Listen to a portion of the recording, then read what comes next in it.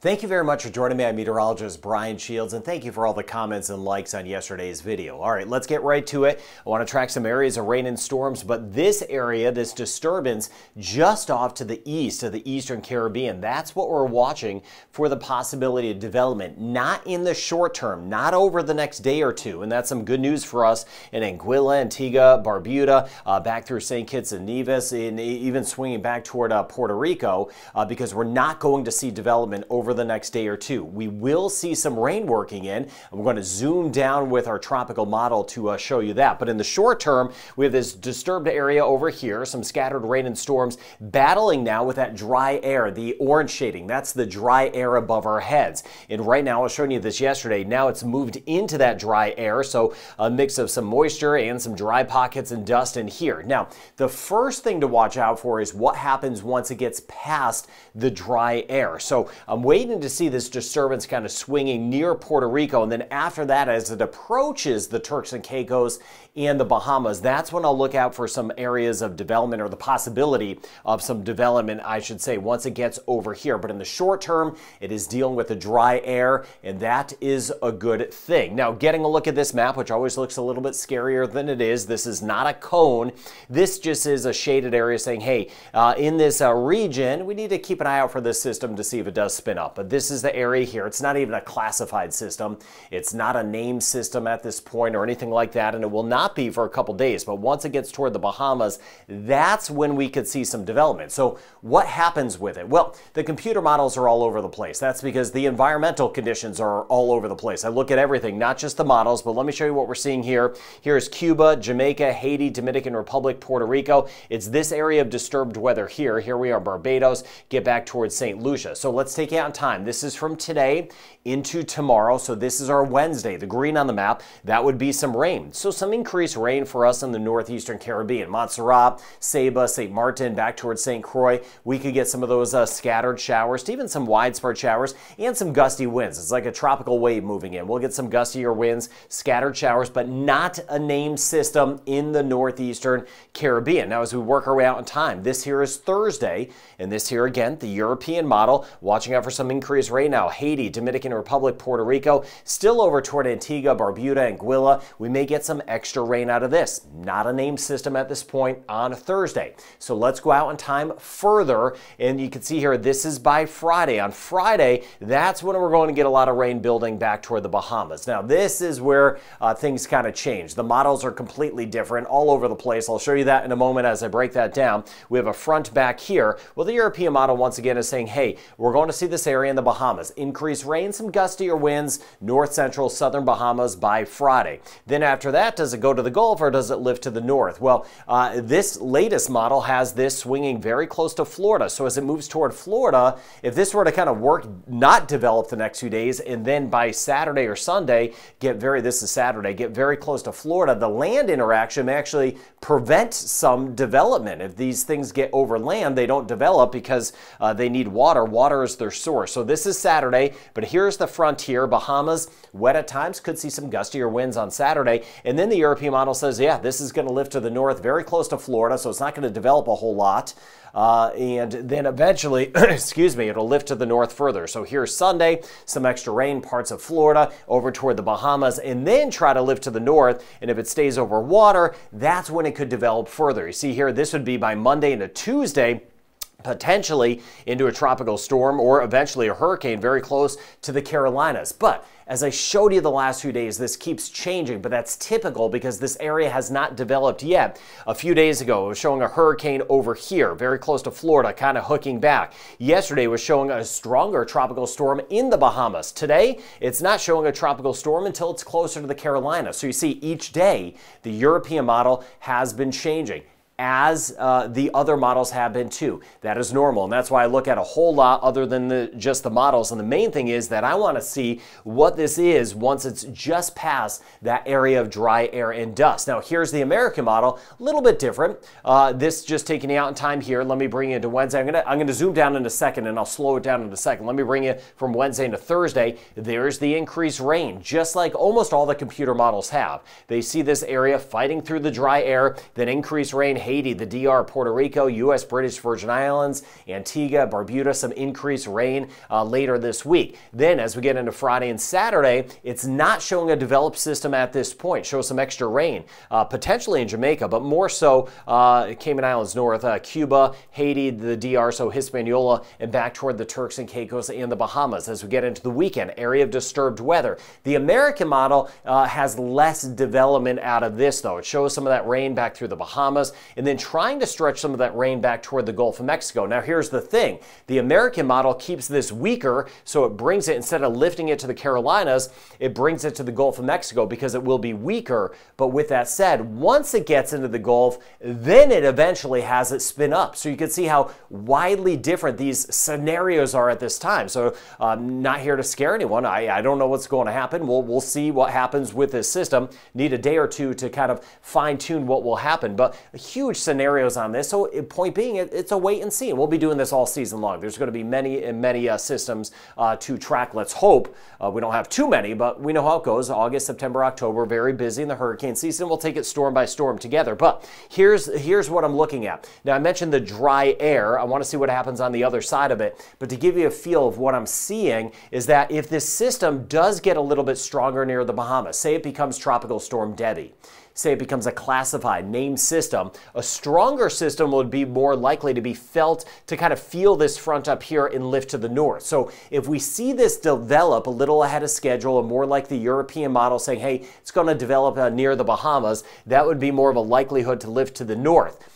The American model has a weaker scenario, and if it's weaker, it doesn't really feel the front up here. So it would just kind of drift its way through the Bahamas with some rain and then work its way into the Gulf. I mentioned weaker in the short term, but then it may eventually develop in the Gulf of Mexico. But a stronger system initially would lift more to the north. So what do the models have? Well, the European model, as I showed you, has this becoming a tropical storm and then eventually approaching the Carolinas. That's today, though. The American model has this weaker going into the Gulf, but then it has it develop into a tropical storm or a hurricane. And then as we get a look at the Canadian model and the Icon, they both eventually have it as a hurricane, but swinging more up toward the east coast of the United States. So Atlantic region of Canada, New England, keeping it into Carolinas, keeping an eye on that down the road, even Bermuda, just kind of bringing it back toward the east. More of the models are a little bit to the east. A few of them are more to the west in the Gulf. I'm not sure which way it's going to go. I don't just lean to, hey, more of the models are up the east coast. I'm not sure that's going to happen yet. Let's wait and see on that. But the water temperature is so very warm, as we know,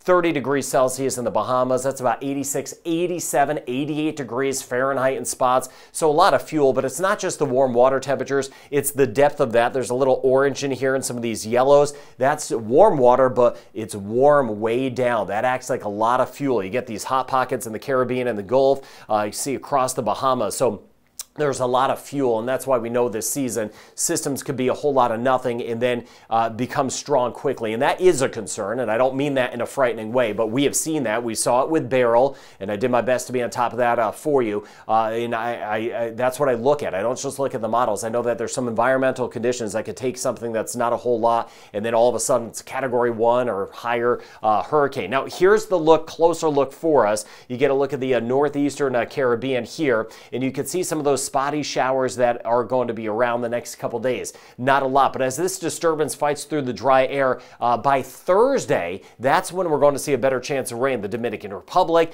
back through Puerto Rico, British, U.S. Virgin Islands, Anguilla, St. Martin, St. Bart's. Rain chance will pick up some. Not a complete washout, but if you get some rain, it could be a little gusty at times. So seeing that rain chance picking up for us in the northeastern Caribbean, but not seeing development. Now, we have this is the spin. It's kind of a broad spin right in here. You kind of see it.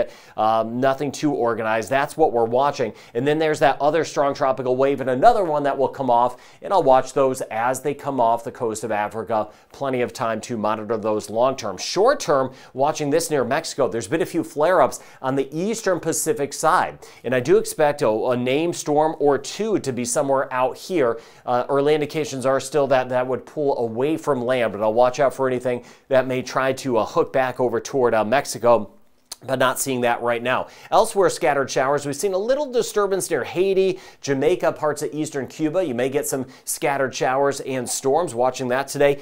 Costa Rica, Panama, some rain, scattered showers and storms. Guatemala, Trinidad and Tobago, Guyana, we could get some of those scattered showers. Not much, but there'll be a few around. But still, if you get a storm with all this daytime heating, that gives us a lot of energy, a lot of lift in the atmosphere. Some of the storms could be strong. This is our Wednesday. All eyes really on what's going on off to the east to see how the next system develops. And then there you see it, the increased chance of rain as we get into Thursday. At that point, once it passes the dry air, I'll have a very good handle on how strong it will get and exactly where it will go. I'm just waiting for it to get on the flip side of that dry air. So choppy a little bit, central Caribbean, which is normal for this time of year, but you can see the seas building, Atlantic waters with this disturbance the next few days, just giving a heads up. And of course, later in the week, this here is tomorrow, and then as we work our way into Thursday, and then even more so into the weekend, of course, the seas are going to be up regardless of if this is a named system or not. As we get toward the Bahamas, this is by Thursday, and you can see the elevated seas just north of the Dominican Republic and Puerto Rico, so it will get choppier. This here is by the time we get into Friday, and then if we have a developing system, of course,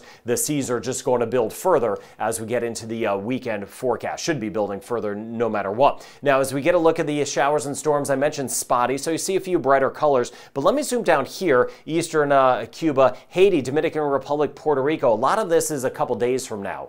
Where we could get some totals of 75 millimeters of rain or 3 inches of rain as this tropical disturbance moves by and starts to make its way toward the Bahamas. So watching out for some areas of rain and storms. Well, as I mentioned, not a washout. Some of us may only pick up 25 millimeters of rain at best, while others could get 75 millimeters of rain or 3 inches of rain. To the south, we are drier. Dominica to the south, St. Lucia, St. Vincent the Grenadines, Grenada, Barbados, Trinidad and Tobago, not as much rain. Could get some scattered showers, especially over toward Trinidad, where we did have some flooding yesterday. I mentioned the active period for us in Trinidad and Tobago.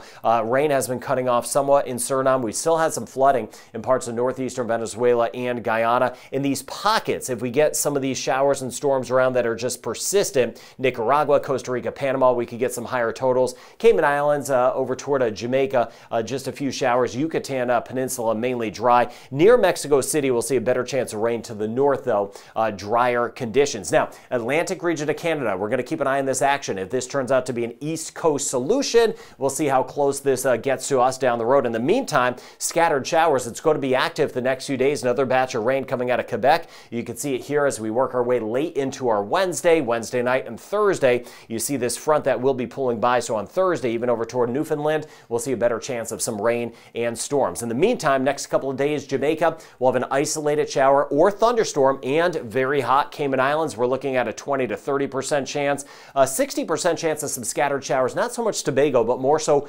Trinidad for today. We could get some around 30% chance in Barbados, 30% chance in St. Lucia, a little bit higher tomorrow and Wednesday, 20 to 30% chance across Grenada. Rain chance, St. Vincent and the Grenadines, only 20% today. Then you see the rain chance a little higher on Thursday, and Martinique could get a couple passing showers, 40 to 50% chance in Dominica tomorrow and Thursday. Guadeloupe, 50% chance mid to late week, and the rain chance bounces up. You see it there, Antigua and Barbuda, with some of this action moving in, a 50% chance by tomorrow. 50% chance St. Kitts, Nevis, and Montserrat, so we'll start to get the scattered showers. Same thing, Anguilla and St. Bart's as this tropical disturbance slides by. Rain chance up to 50%, St. Martin, Saba, and Statia by Thursday. Puerto Rico, we're looking at a 50 to 60% chance tomorrow and Thursday. Scattered areas of rain and storms, and it will be unsettled as well later this week. U.S. and British Virgin Islands. Bahamas, we're looking at a rain chance, very isolated for now, but all our eyes are on this system for the weekend. Same thing, Turks and Caicos. Rain chance, though, by Thursday into Friday will be getting higher. Dominican Republic will be up to a 50% chance on Thursday, and a growing rain chance later this week in Haiti. Rain chance about 40 to 50% in Belize, but if you get a downpour, we could see some isolated flooding. Aruba, Curacao, and Bonaire, mainly dry conditions. conditions the next few days. Rain chance will eventually trend down some in Guyana. It has gone down some, 30-40% chance of rain in Suriname. Isolated storms in Cuba favoring our eastern end. 60 to 70% chance Costa Rica and Panama. 60% chance in Nicaragua. And looking at a 60% chance, not all of us get the rain in Honduras, but where we do, we could get some flooding, especially eastern sections. Guatemala and El Salvador, about a 50 to 60% chance. Same thing as we work our way back toward Mexico City, but not as much. Mainly dry. Merida, Cozumel, Cancun. Northern Colombia, rain chance isolated. Isolated shower storm in northern Venezuela, and a better chance of that front clipping by in Bermuda today. Keep me posted if you get a couple of those showers. So this tropical wave, tropical disturbance right now is battling that dry air. But either way, once it jumps over, as we get into later this week, as I was showing you, especially by Thursday, the rain chance will increase for parts of the northern and northeastern Caribbean. Not a named system, though. After that, as it gets closer to the Bahamas, it may start to spin up, but the track and strength still uncertain. I showed you what I was seeing. If it's a stronger system early, it may lift to the north. If it stays weaker, it may shoot into the Gulf of Mexico. So I'll keep an eye on things around the clock. Got you covered. Be safe. Have a good rest of your day.